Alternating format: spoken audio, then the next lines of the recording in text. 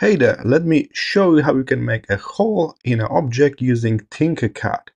So first we need a solid object. You can select from groups like basic shapes, your favorite objects, or any other structure that is available on the right side.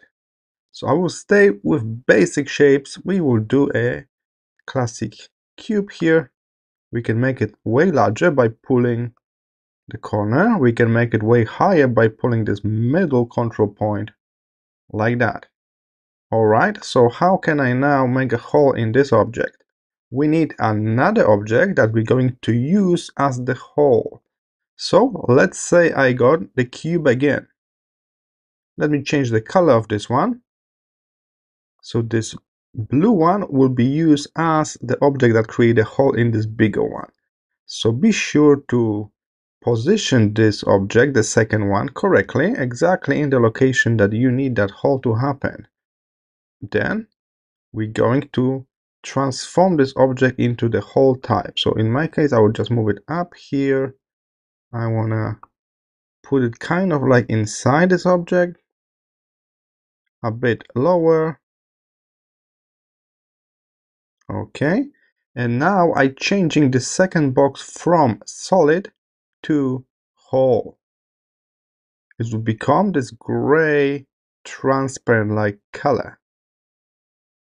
But that's still an object inside another object, not a hole. Yes. So now the final step. Let's select both of them.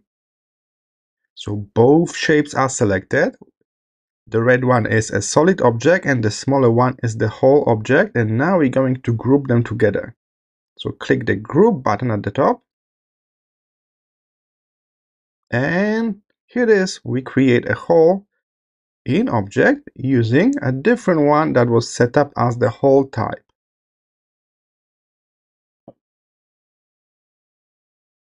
And here it is, we create a hole in that box using the smaller box. So the final step, if you want to create a hole, you set up everything nicely, is to group them together and then you will get this result. Keep in mind, you can even ungroup them and it will be back to this. So we can modify this another one right now. And then we can group them again.